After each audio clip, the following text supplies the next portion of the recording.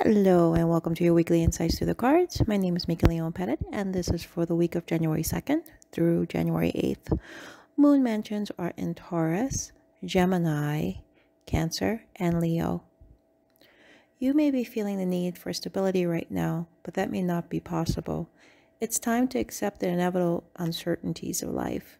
Change is a natural and needed part of our cycles of evolution. Be your own rock by being aware of your innate talents and abilities so that you do not go out and seek validation in the material world. You may have conflicted feelings about changes and spontaneity. Think about your feelings and share them with others, since you may be more talkative and speak with more ease these days. Balance yourself by not only thinking but feeling. Towards the end of the week, with the full moon in Cancer, your emotions may fluctuate as you feel the need to spend time at home.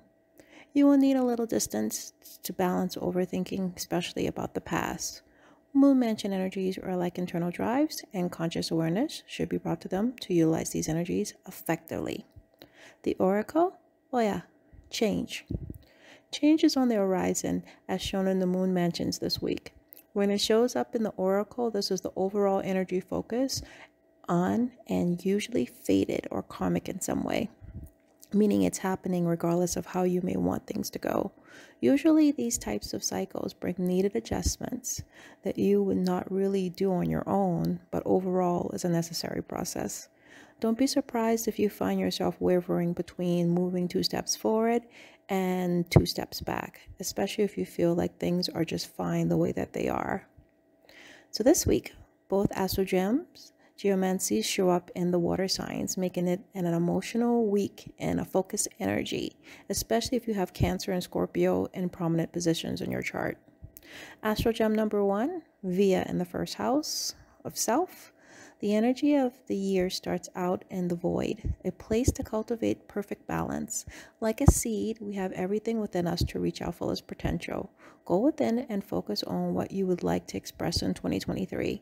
Your emotional reactions may be the focus of your inner work, since it is necessary to manage unstable reactions to people and situations in order to have healthy connections and a sustainable progress in moving forward. How light will soothe you while balancing your emotions. Great for working with water signs and those quick to get stressed and are angered.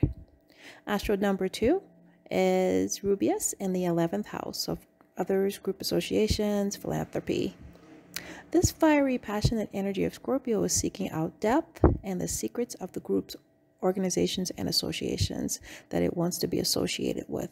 There may be second thoughts about your circle of familiars now, and it's the perfect time to start the new year with diving into the secrets and hidden causes of situations that were there before, but was not easy to access at the time. Bloodstone will give you the courage you need to go through change and renewal, and it's the stone of justice and is said to have magical powers.